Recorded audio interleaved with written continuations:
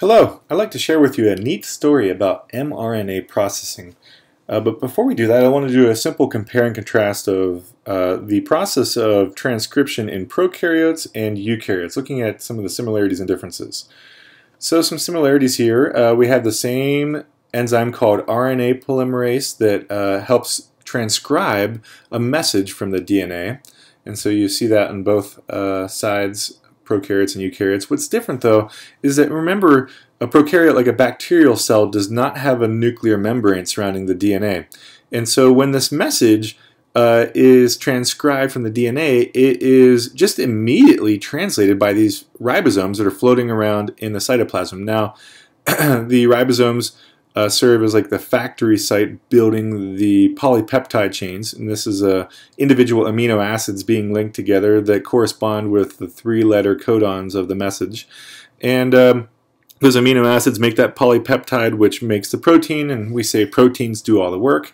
They can be like structural proteins, or they can be enzymatic proteins that help do chemical reactions for the organism or the cell.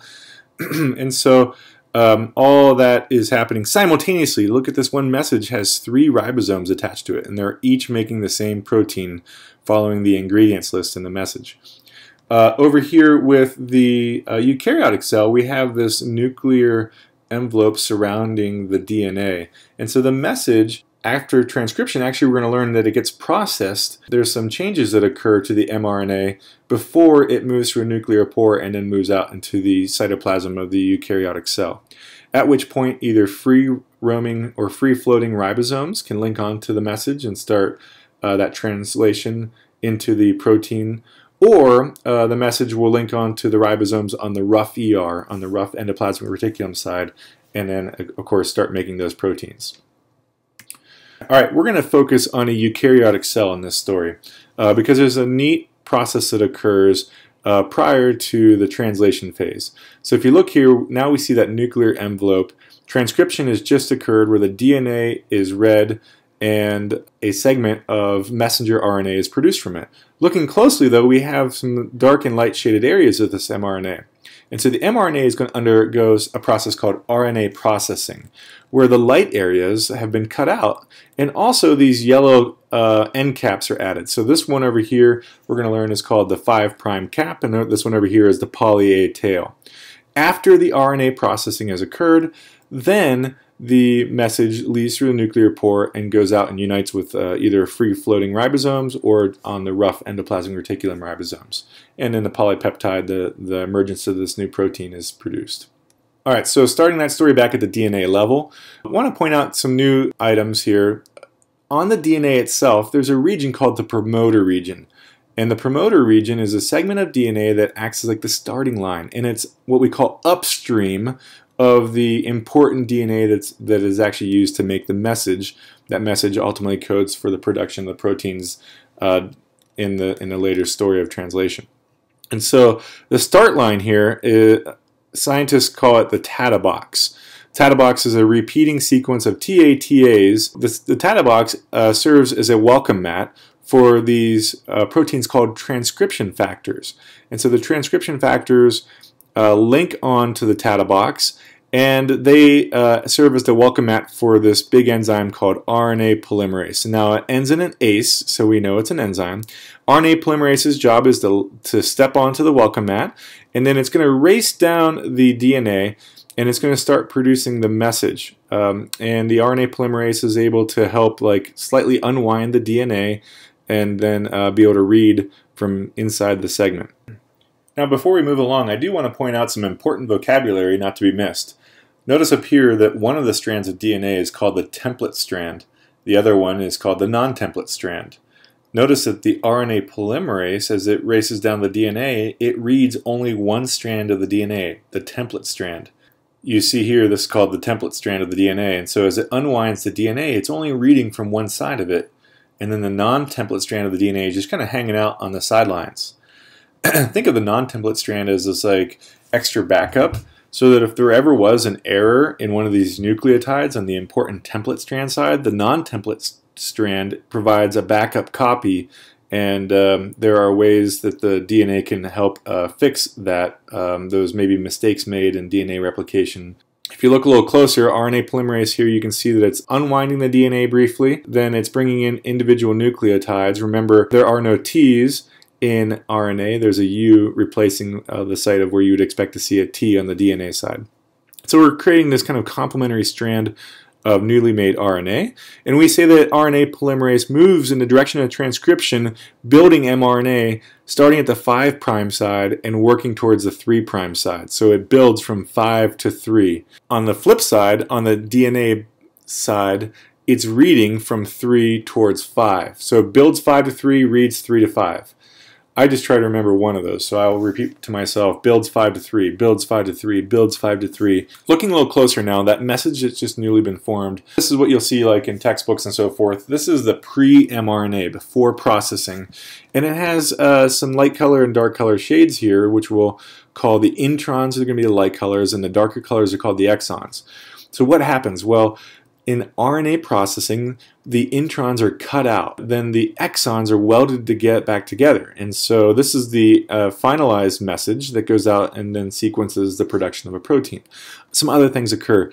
A 5' cap is added. Think of this as like the helmet, a hard hat that protects the message so it doesn't get disturbed and it travels out of the nuclear pore. Another thing over here, this is called the poly A tail. A length of adenines, nucleotides, are added to the end. And so why is that added? Well, let's take a look back out. The message, after it's been processed, leaves the nuclear pore and goes out and then is translated by the ribosomes making those proteins. And multiple ribosomes can attach to it simultaneously, amplifying the production of these proteins. So you can imagine if this message just lingers about forever, that the ribosomes are going to have this message to link onto and make a lot of proteins and make even more proteins. And if the message doesn't go away, it's going to continue making more proteins, and they just won't stop. And next thing you know, you're going to be like burgeoning full of all these proteins. There's going to be way too many. So we need a way to, essentially turn the message off. Well, another thing that's not shown here out in the cytoplasm are enzymes. Think of them like Pac-Man type characters that go and just chomp apart messages. And the way they do that is that these specialized Pac-Man enzymes that break apart the messages start on the end of the poly A tail. They connect here, and then they start degrading the message in the direction from the poly A tail first into the coding segment, and then just chew all those nucleotides apart. What happens to those nucleotides? Well, they can just freely drift around, and these things get recycled. Well, interesting part of the story here is that the poly A tail can have different segment lengths. And so if it has a long poly A tail, it's going to take longer for that enzyme that looks like Pac-Man to chomp this apart, leaving the important message around longer for more ribosomes to link to it and ultimately build more proteins from it. So this message is like programmed for self-destruct, kind of like Mission Impossible. And the timeline, how quickly the message will self-destruct, ultimately governed by the length of the poly A tail. Kind of a neat part of the story.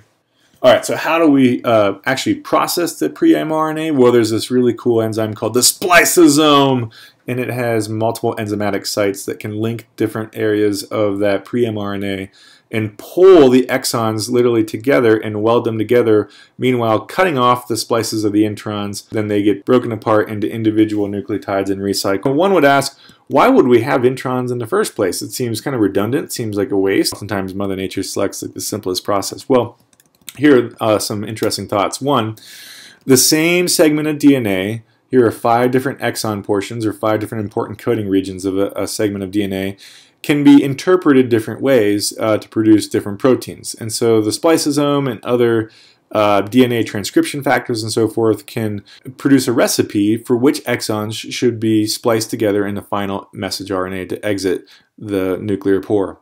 So in this example over here on the left, all 5 exons are spliced together, and the final protein that would be translated and produced out by the ribosomes might look like this. Now, the protein's shape has everything to do with its function or its job, and we know that if there's a mutation or something that changes the shape, that could ultimately alter the protein's ability to do its job. Well, not talking about the story of mutations here, but what I'm talking about is how the exons can be spliced together in different arrangements, and you end up getting a different shaped protein. So this spliceosome would have put together exons 1, 2, 4, and 5, and you see a different shape of a protein produced than compared to the first example. And then In our third example, the same stretch of DNA could create a pre-mRNA message, and then exons 1, 2, 3, and 5 are left and welded together into the final message, and then this protein is of its own unique shape. So the same segment of DNA can ultimately produce several different types of proteins. Kind of neat. So there is some wisdom or conservation to this. And this is something that is an area of active research, and it's long kind of been held a belief that the introns were just junk DNA, but more and more clues show that there might be important messages within the introns that could tell the DNA when to turn on or off. Others argue that maybe the introns provide areas for future mutations. Now, 99% of mutations are either nonsense or deleterious effect, like a harmful effect.